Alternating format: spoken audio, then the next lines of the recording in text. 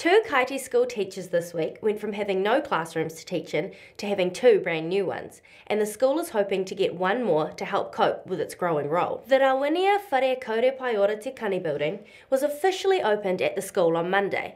Principal Billie Jean Paeora said the school's role has gone through the roof over the past 5 years, and even with this new building, it was difficult to cope.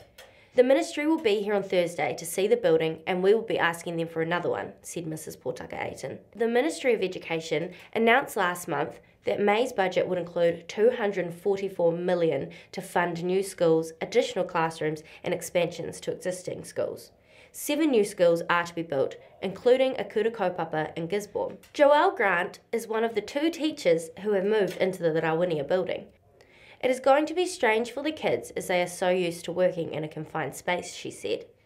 I am really grateful to be able to teach in this new environment. Students are able to draw on the whiteboard table during lessons. It is part of a new range of teaching resources. The building itself is named in memory of popular Kaiti personality and school supporter Nani Rawinia Te Kani, who died last year. Relatives of Nani Rawinia gathered on the steps of the building to sing a te reo version of Amazing Grace. 2 of her great-great-grandchildren unveiled the plaque.